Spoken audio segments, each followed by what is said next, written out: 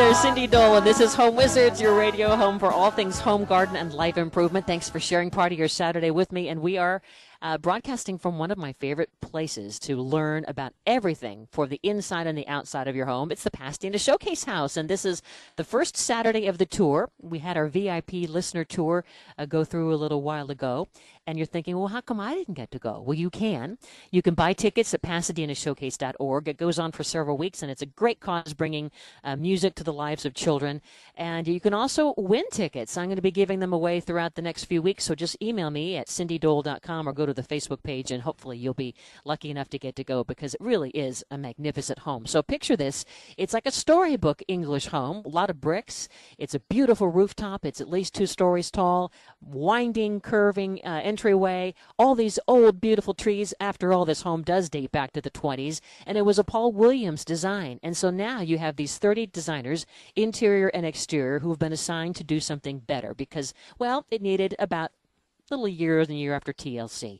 A lot of people come through then to see, after all this work is done, what they can see. And it's everything from the design to the landscaping to the little fun decor things that you may not have thought of.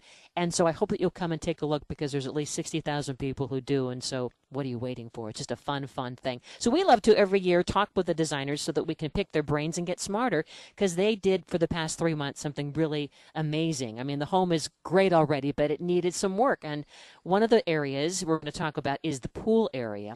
Maybe you have a pool. Maybe you wanted to have a pool. Or you, at the very least, I know as we've been talking about the outdoor kitchen, want to spend more time living outside and enjoying and entertaining that space. So we're going to get some ideas from the team that really did a neat thing to the pool, the pergola, the decking area. There's a pond. I mean, it goes on and on. You're going to get some very nice ideas. And then later, we're going to talk with a designer inside who worked on what's called the Great Room. And this is a guy who loves to take risks. I think you remember from a previous year or so at the Showcase House, he used this yellow that was from a Prada raincoat, and that was the inspiration for this leather chair. And this year he's used tangerine and pink and lime and all these funky colors. There's even a pink throw rug in this room. And so we're going to learn from him on what on earth was he thinking and why should you be thinking that way, because it's fun and funky and bold, and why not? So all that's to look forward to. Again, you can call in at 888-KFWB-980 and ask questions if you'd like to join in, 888-539-2980. So let's get to my next guest, because this is the candy store of ideas. Picture this. You're walking to the side of the Showcase House. At one point in time, there was a pool, but not so much. And now it looks like something that you might see at Hearst Castle. This is the pool.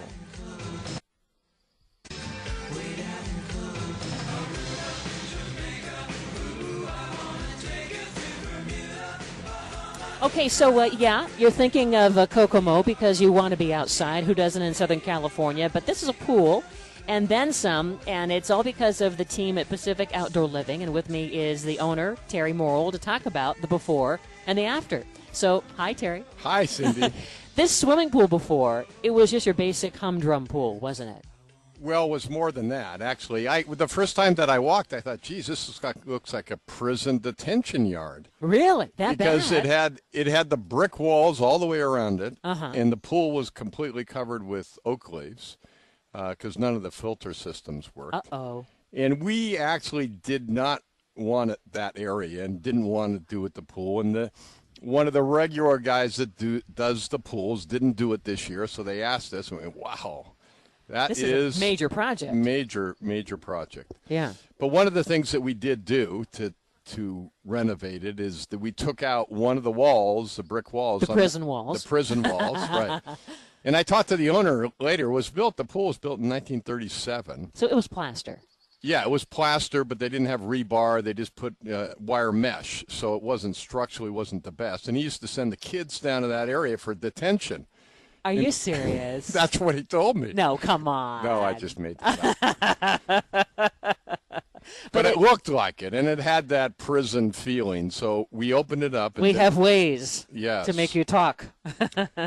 And on the north side, it has that hill that comes down. So we removed the wall and put a stream that goes down into a pond. And then we raise that area of the pool up and then we have the waterfall that continues on into the pool. Well, that's quite the illusion, too, because I was over there earlier, and all the different people taking the tour today were saying, wow, how can the pond water end up in the pool? I'm like, no, it's an illusion. It stops. But there's a special little thing that we have go because Special thing. That's right, we let the fish into the pool at night, and then they ring a bell and they come back. You know their name and they respond. Exactly. No, but you wouldn't want the chemical water to get in the pond, and it doesn't, or the pond water to get in the pool, and it doesn't, but it looks like it's just kind of dripping in there, and it's very, very clever. Right. Well, thanks. So it's a fun touch. So you have the pool, you have the pond, you have the little waterfall, you have paving stone as your deck. Right.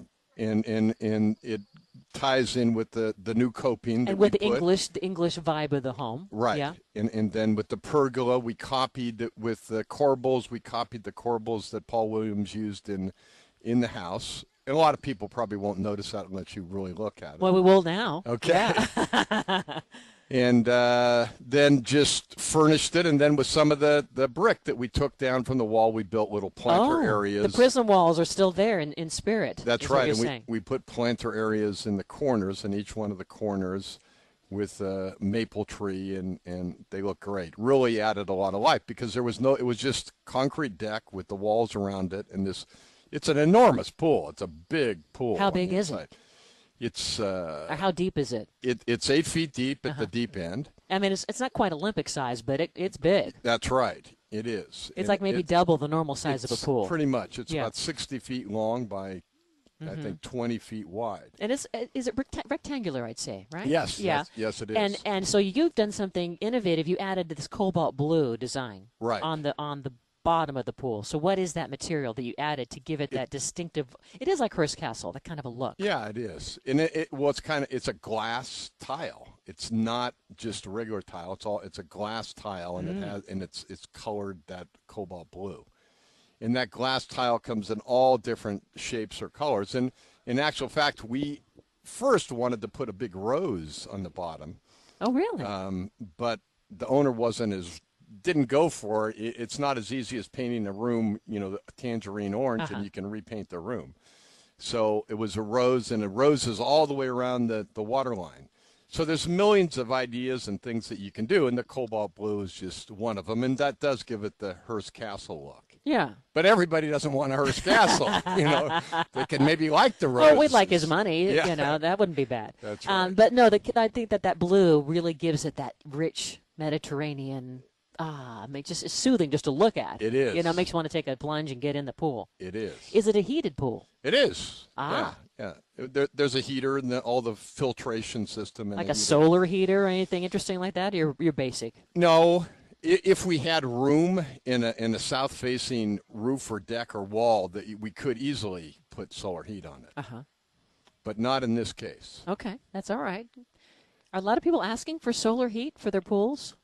People do all the time. I mean, people are asking for solar panels for their homes. And it is one of the most efficient solar treatments, and you can heat a pool. It's fantastic. Because, I mean, we're lucky where we can swim at least 6 months of the year here. But if people felt like they wanted it to be really cozy, they might want a little heat, Right. And it's expensive to use gas to heat. It pool. is. I mean, it's like $100 a shot. It is. You better really like those people who are over in the pool. Yeah. Or charge admission or something, Right. But today, with a lot of the new technology with pools and with you can have you can be driving home and hit your remote, and it's waiting for you. Well, it'll turn on the jacuzzi. Oh my gosh! All right, and then you can turn it on and off, and you can think about it. See, now you've mentioned a toy, and now my husband is all about the toy. Oh boy, here we go. All right, well, don't go away because we're going to talk more with Terry Morrill with Pacific Outdoor Living about what's new for pools. The poolscapes, right? It's about the landscaping too, and integrating with the hardscape and making it feel like you're in a place that was always that way. So don't go away. Home Wizards continues. I'm Cindy Dole. You're listening to a very special broadcast from outside the Pasadena Showcase House. That's why we're talking Pasadena. Don't you go away. We're back after this.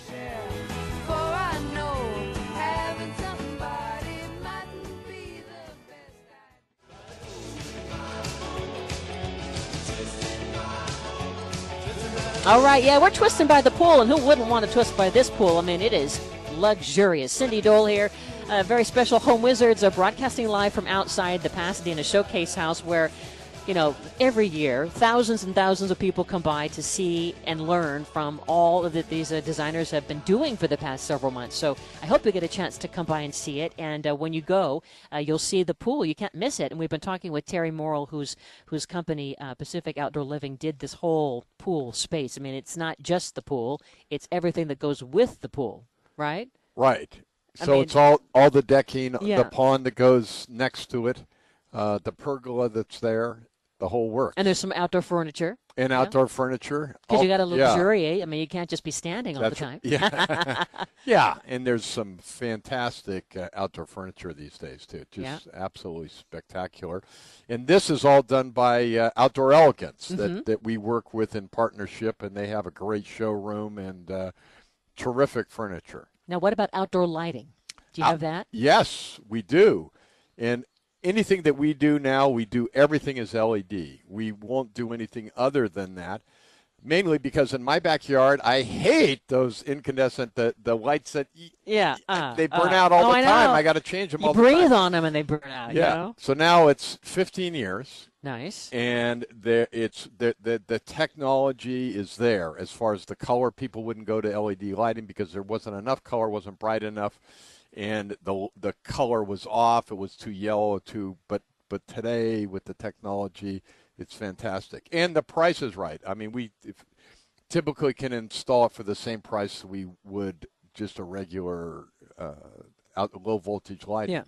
And it so makes the space. I mean, it's all to me about the music, the outdoor music, and the lights, and then everything else is terrific. Yes. Right? I mean, you could really have no pool at all. But I know you'd like us to have a pool, but you could have none, but just have a great, outdoor landscape and paving stone, but some nice lighting and furniture and music, and you're done. You're pretty there, much, you know. And then even a little bubbling vase or something to sound little teeny sound of water, very inexpensive. Very nice. There's so many things that you can do like that, and lighting is wow. Right. So how, when you were trying to put this all together and make it look so seamless, and you integrated the old plain pool with now the better pool that has the cobalt blue glass tile that is kind of giving it that Hearst Castle look at the bottom of the pool, you have plants that almost seem like they come up and caress this whole area. I mean, that wasn't just by luck. That's by design. Right. And we have some, not only me, but some fantastic designers that are just incredible at being able to do that, being able to look at an area and bring it in and tie everything together, being able to bring plants with that blue color and pots. We have some cobalt blue pots that are outside, and it all ties together. And you look at it, and sometimes you're really good and you can get it on paper, and sometimes you can get it and then you change some things around and add some more plants, and so then it really you go, okay, we're done. This is great. So this pool had to be resurfaced completely? Yes. So tell me about the whole project and what was involved with. How do you do that? Well, you go in and you actually chip out all the old plaster, and you get down to the gunite or the concrete base. You're pulverizing that baby. Right. Yeah, well, you take it all out. Yeah. And then at that point, you put in whatever tile you're going to do. If you're going to do your waterline tile, then you put your coping. Of course, you put your coping first, then your tile, then you replaster. And when you do coping, I mean, there's tons of different type of coping, which is really neat. And you tie that into the complete design that you're going to do. And again, there's so many different products today. Instead of the old kind, when I was a kid, they only had one kind of coping, that the safety coping. But there's a lot more architecturally pleasing copings that you can put in. And there's so many different surfaces. I mean, besides plaster, there's all these different kind of surfaces that feel like stone or sand or look almost like a beach. Or they are stone or sand. Yeah, there's the whole Pebble Tech finish that you can do.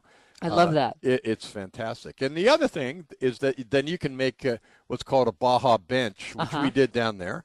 At one end, instead of the ladders, you get rid of the ladders and you make benches so you can inside the water and steps. So even in the deep end, you can have a bench so you can go easily get out in the corners, or you can take a whole area and just have it, 4 or 5 inches deep under the water that you can sit in. And how fun! Yeah, and then you can build bars Thank goodness. Yeah, that's right. Put a bar. The Showcase right House there. has a bar everywhere, including the garage. I mean, it's almost like as you walk to the mailbox, they're arriving with a cocktail or something. It's kind of funny that way. But it's a very entertainment rich environment. Right, right. So with the pool, you have maybe for a lot of people who have pools, I mean, I'm not sure how many in Southern California, the thousands and thousands that have old, boring plaster pools, maybe that kidney-shaped pool. They're thinking, I want to resurface it. I'd like to maybe change it out. What kind of issues should we think about? I mean, is that something that can be done? Absolutely. Yeah. And you can basically add areas. You can add add the little seating area. You can add a seating area. You can change our coping, the little rim. And you can change the design. If it's a rectangle, you can make it into an L shape. Really? I mean, you can do practically anything with it. And even if the pool, then the house was constructed later and was very difficult to get into the backyard, we can get into a pretty small space. Yeah. The machinery, we pretty much need a 3-foot entryway, which most people Well, you come in by helicopter, don't you? Often, but it's too expensive to bring all that dirt out by helicopter. Paratroopers. I have visions of you guys, coming in like that. Yeah, but if you move a tool, you're going to pond and you dig a pond, you're talking hundreds of tons of dirt that you're taking out. Right. Are you hearing about people wanting to fill up their pool? We are, and we've turn it into a pond. We've done both. We've filled up pools and we've turned them into a swimming pool, chlorine pool that we've turned into a beautiful pond. A natural pond, and people will swim in. People can swim in that pool pond. That's right. With waterfalls coming down and So and we do everything. Everything from saltwater pools. Now, are they all that? I mean, I hear pros and cons about saltwater pools. They're absolutely worth it. Really? Yeah. Easier to maintain? Easier to maintain. And it's not like you think, like the salt water that you go into the ocean. You can barely feel that. It's still. It's not going to burn your eyes? No. And it's easier. It doesn't have that chlorine smell as much. So there's no chemicals needed to maintain it, is what you're saying, or just less? Well, less. There are still chemicals, and the filtration system's slightly different. Okay. What about the price point of this pool that we saw today as people come and ooh and ah, and they think, okay, maybe I'd like to have that. I'm not sure if I can. And if I can't, then what about some of the other things that are more within my range? I mean, give us a sense of, point A to point B. Well, probably pool makeovers, are in the 20 to 30,000, depending on the equipment, depending on how many Baja benches you put in, depending on the tile work. Okay. But you could easily get, and even under that, depending on the size of the pool. And a new pool, you're looking at the 30, 40, 50, 60s. I was going to say at least 50 probably. Yeah. Well, and again, it depends. Totally depends on how much you put into it, how big the pool is. Uh-huh. And again, even how hard it is, even though we can get into a small area, it's going to be cheaper to build a pool that you can drive the truck right up next to. I see. Well, after we see this pool, though, we're going to go, wow, our pool at home, I want a better one or something. Yes. I know. Well, there's so much to learn from your space, Terry, so thanks for sharing. It's Terry Morrill with Pacific Outdoor Living, and you guys do it all. And I think my favorite part is the pond that looks like it's spilling into the pool. So look at that, and when the person behind you in line says, oh, look, how come that pond water is getting in the pool or the pool water is getting in the pond? It's not. Although you could safely swim with the fish. That's right. In the pond, but this is set up differently. It's an illusion. Right, and they're two completely different systems, different environments. One's a biological and the other's the chemical. Well, thank you, Terry. Your website is PacificOutdoorLiving.com. There you go. All right, well, coming up next, we're going to head to the Great Room and learn how to use some really funky, bold colors with one of the designers that just kind of worked it up. That's next. Home Wizards live from the Pasadena Showcase House. I'm Cindy Dole, and we're back in just a moment. Try to choose her.